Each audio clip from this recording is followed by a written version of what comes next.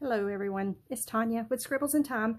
I'm going to do a flip through of my latest journal, and I have named this journal Fields of Gold, and I did use a brooch on the front as the focal point for the front. I've done several others if you've watched any of the previous videos with brooches, and I've mentioned before how much I love vintage jewelry anyway. I love old brooches. I have a small little box full of old brooches, and my wheat brooches are dwindling down, and I'm really sad about that because I love wheat. But this particular brooch is from the 50s. It's a pearl seed bead brooch. Let me hold it up so you can see it closer. I don't even know if the camera can do this justice. I mean, just, you know, feeling the texture and that type of thing says so much more when it's in person. But that's what it looks like, and just very, very pretty, very dainty and delicate looking. It's got a gold tone to it, but as you know, with age, it has some little areas where it has started fading a little bit, which I love that. I love imperfections, especially when something's real old. To me, the imperfections show the age of the item and the life that it's had. So I like that. But I don't like to alter things permanently if I can at all avoid it. So what I did with this brooch, so this wooden frame here, underneath it, and again, this isn't going to show very well on camera, but there is cheesecloth that's been painted black, and it's just a beautiful texture underneath the brooch. In person, try to angle it with a light, maybe you'll hit it, but in person you can kind of touch and see that texture. So what I did was I put the cheesecloth on top of like black matte, and then I pinned the brooch into the cheesecloth and black matte. And then I got a piece of black cardstock and sandwiched the back of the brooch between the matte and the cardstock. And I glued all around that, but I didn't get it onto the pin. So my thought process was, you know, years from now, or if anyone has this, you know, else gets this journal and they want to put something else on the front as the focal point, my thought was they can, with some work, can pop this off, pull the backing off of this wooden frame here, and undo the brooch, was my thought process. But anyway, it may live out its life just like this. Who knows? But that was just kind of what I did to try to avoid altering that brooch. You'll see that the wood has been kind of grunged up, a little bit of stamping on top of it. Again, I don't know how well that shows on camera. A little bit of gesso on it. Behind that is some cheesecloth.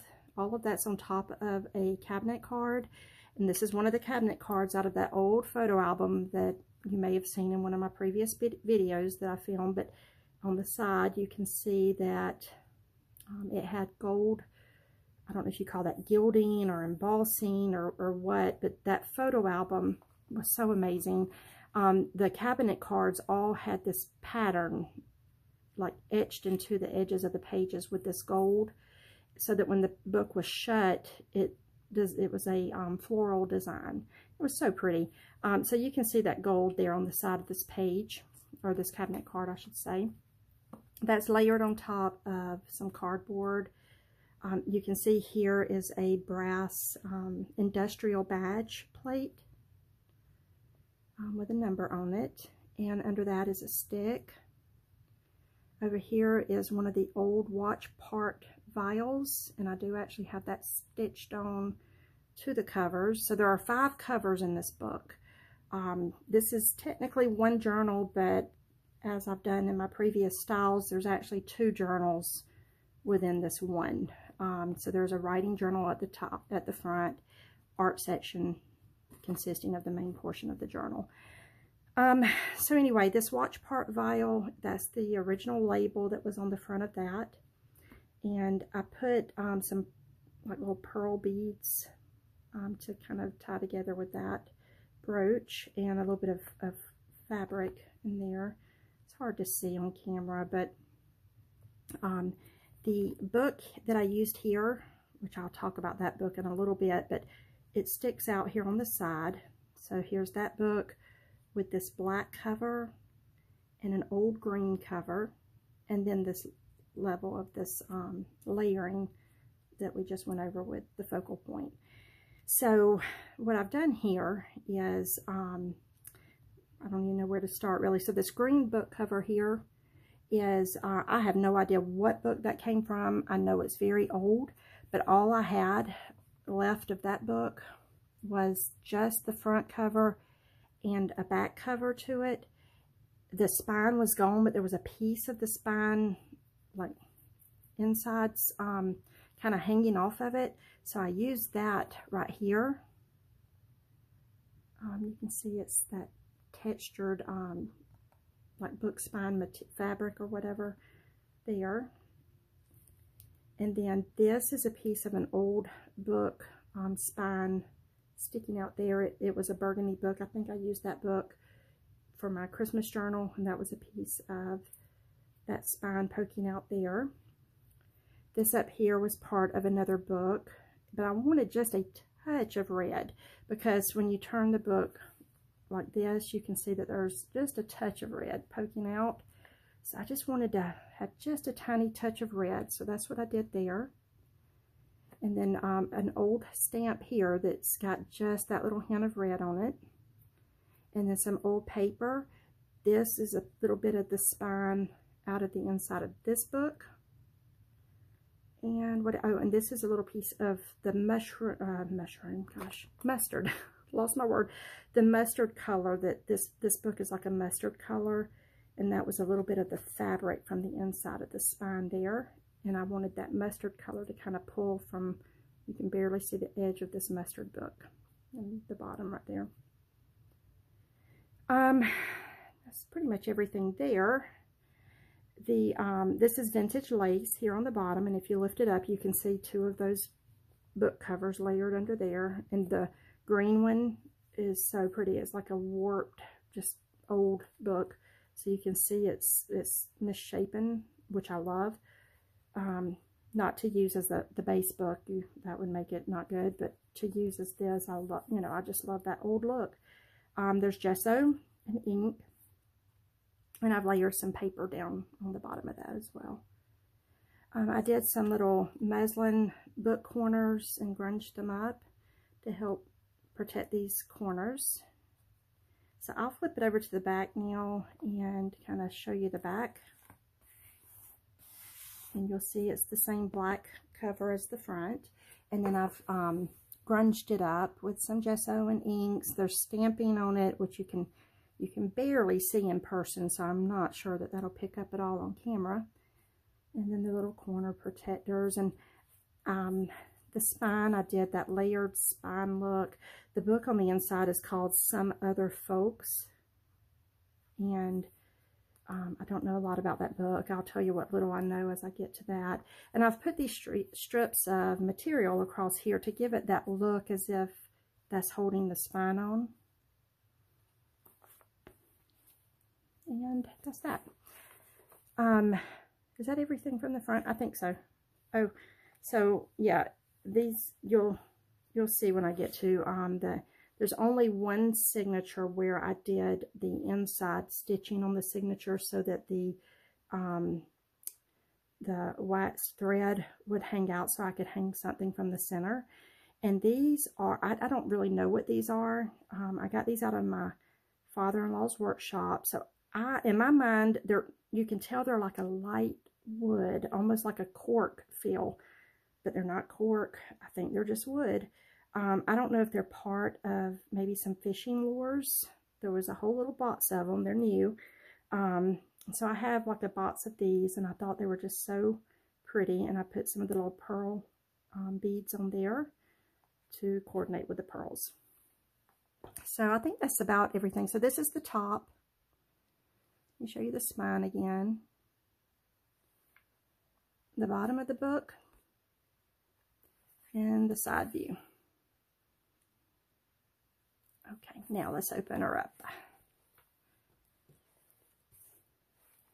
So on the inside here, so this book here, all I had on this book was the book, the spine and the back cover. There was some pages tucked inside of it, but I don't think they went to this book. And I do have one of those in here, but I don't think it was part of this book.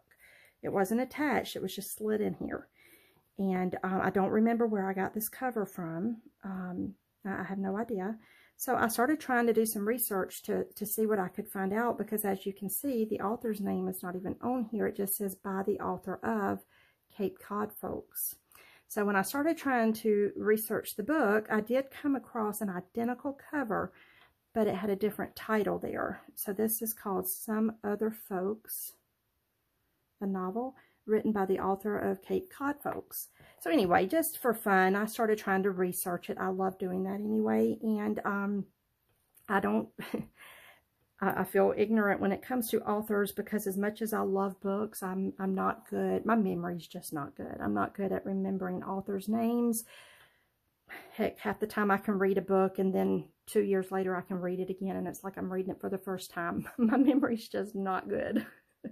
So, and that serves me well in some cases. There's some things I don't want it to be good for. But anyway, I say that joking. But anyway, so I'm not good with authors. But in researching this, I did find out that the author of the Cape Cod Folks apparently is a woman. Her name's Sarah Pratt McLean Green.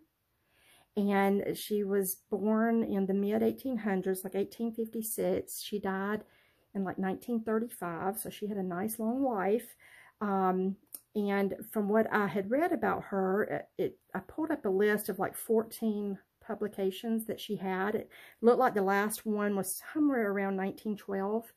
But I didn't see this one listed in there. I saw the Cape Cod Folks, so I don't know, but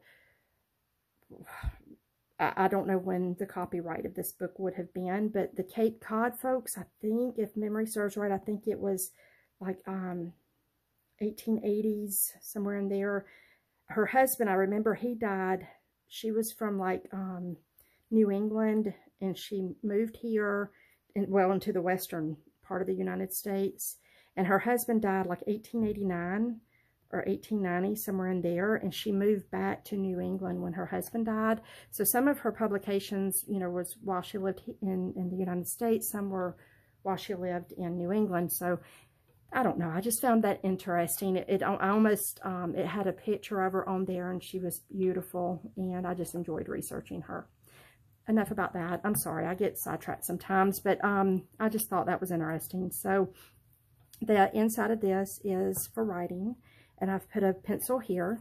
You can put a pen in here. It's hard and messy stitched. You can see with the black stitching. Can you see it?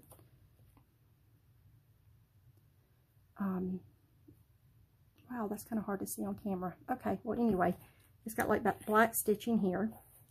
And I just put some beads, and I tried to do kind of a mustard color with kind of a pretty corally pinky color, because if you look, these flowers on this book have a very pretty coral look, and it's much more noticeable because I kind of accented it over here on this page with some washi tape and the print and the flower there, and I did that to try to pull those colors out of this cover.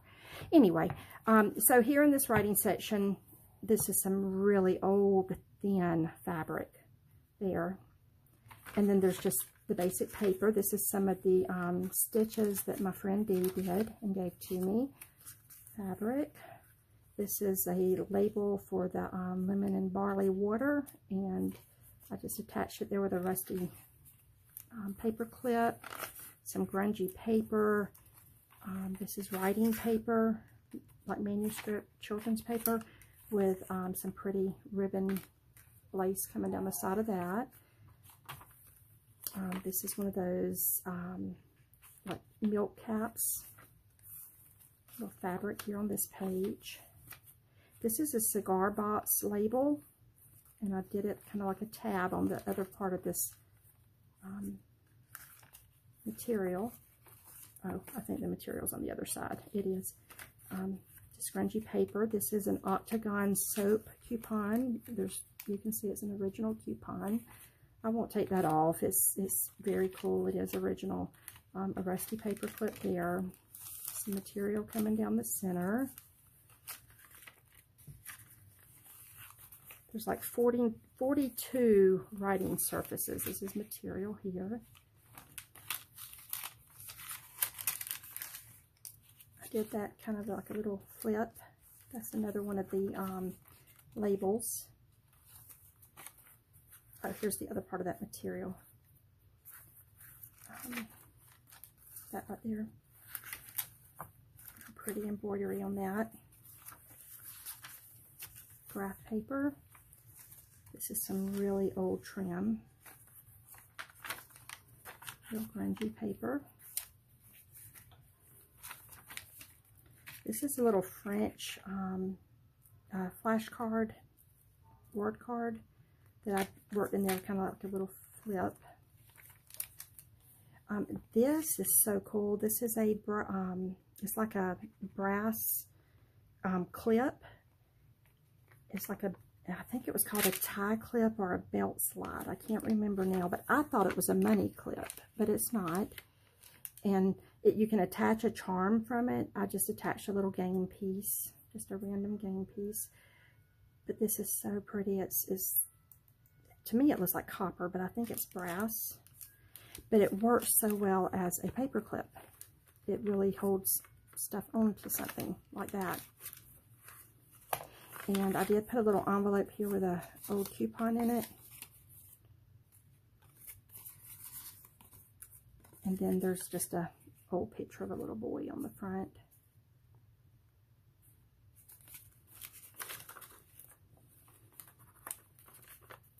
Like that. And then this is the back of the book, of this book.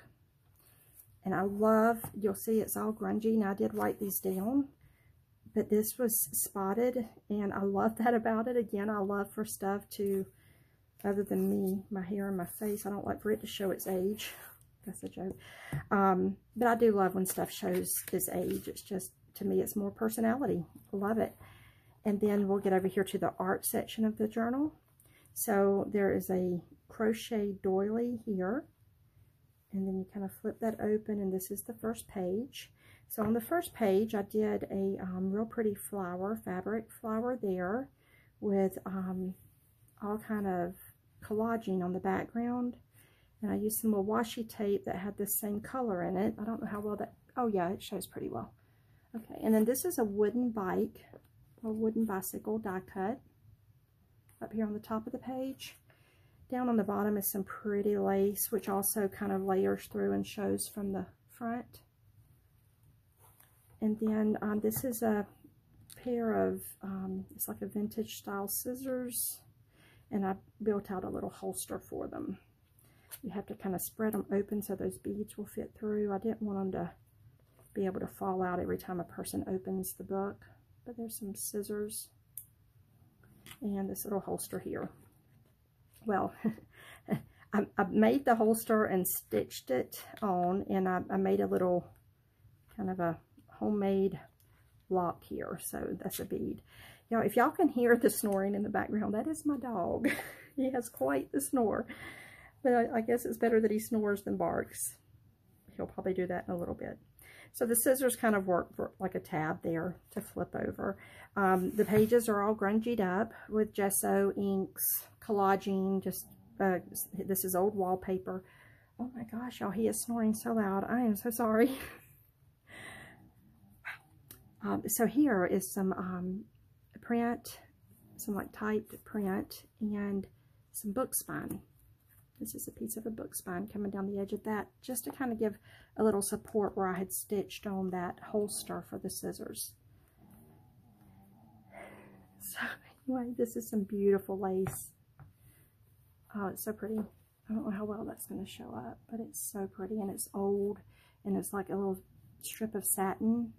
The other side of it, you'll see, has like 2 strips of the satin with some lace in between. You'll see that in a moment.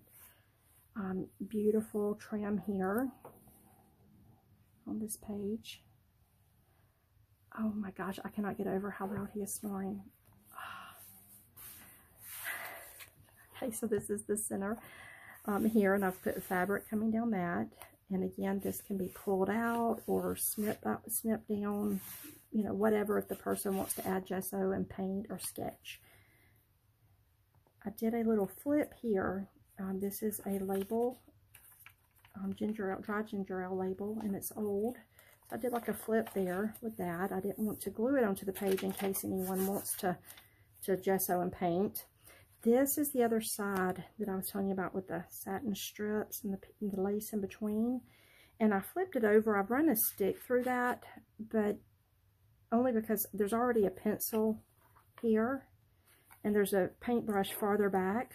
So, I mean, you could put another paintbrush in there, another pencil, but I love sticks. I love anything from nature. In fact, I've already decided if this journal doesn't sell, I'm going to tell you what I'm going to be doing with it.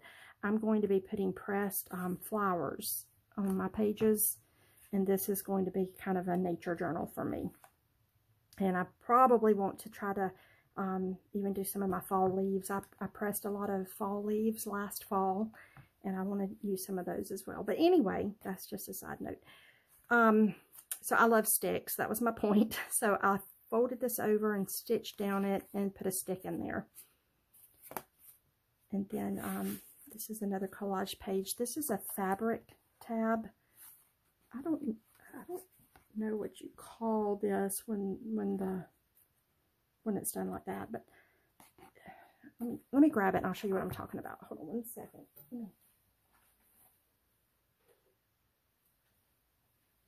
So it's this. I have a roll of this, and you'll see on the back it's all, what do you call that? It's like stitched or embroidered or whatever, to where these strings, I guess, make that.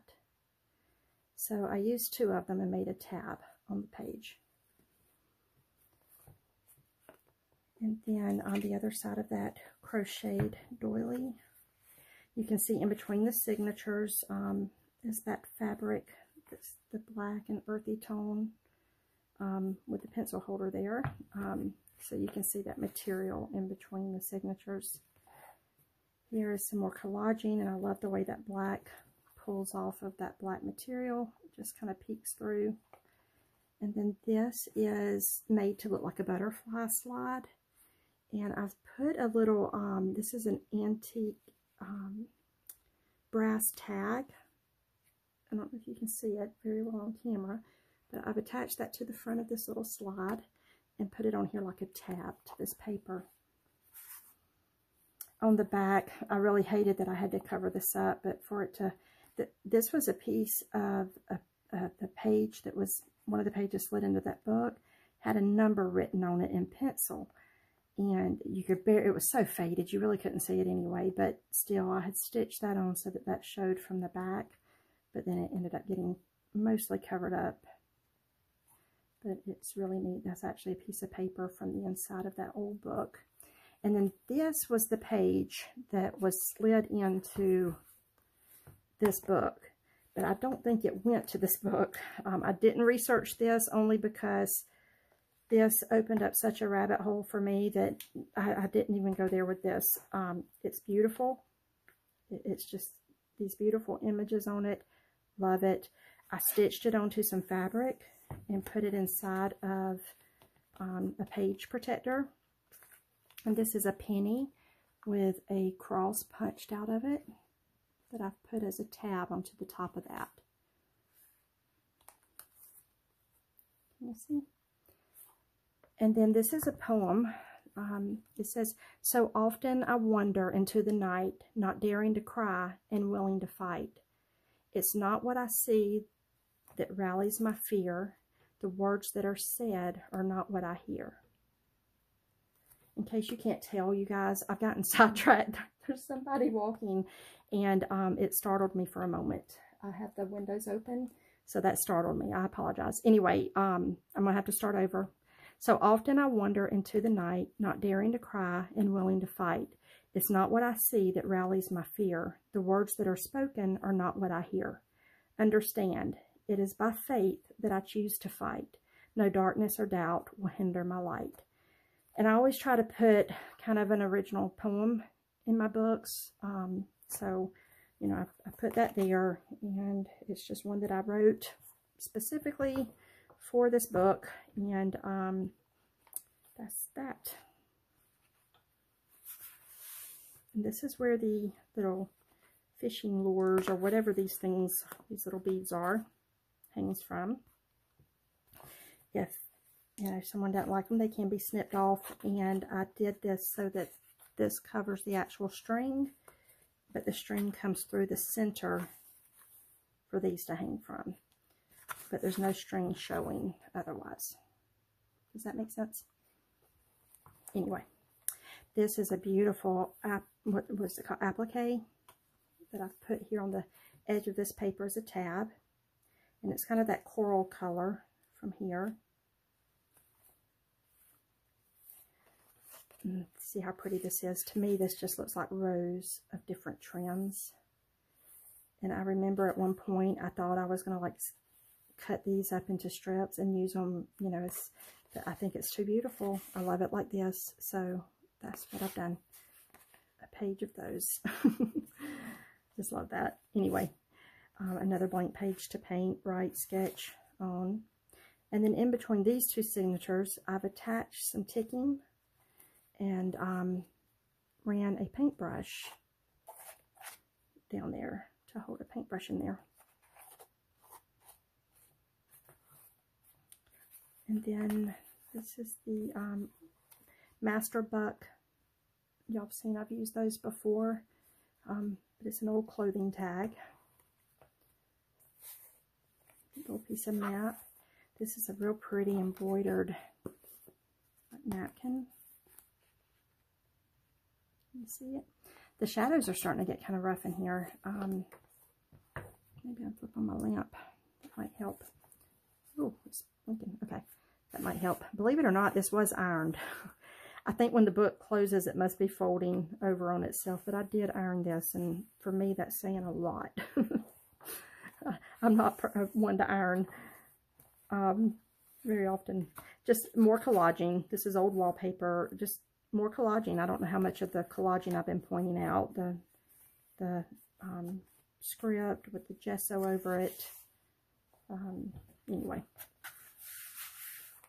This is a cigar box label that I've put down the side of this page.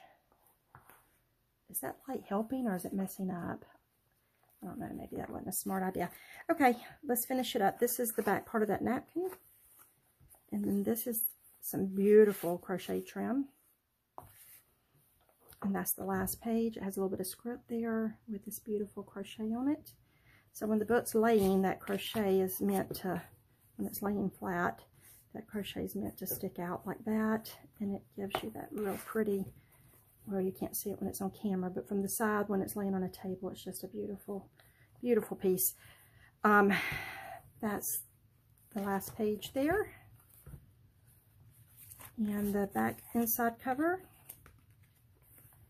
Again, you can see the little corner tabs and the fabric that was put down on the spine. In the back. That completes the flip through. Thank you all so much for watching. If you have any questions, please don't hesitate to ask. Let me snip this little string off. Please don't hesitate to ask. I would love if you would please hit the like button for me, please. And leave a comment below. I'd love to hear from you. And thanks so much for watching. This will be listed in my Etsy shop. And thanks again. Y'all have a blessed day.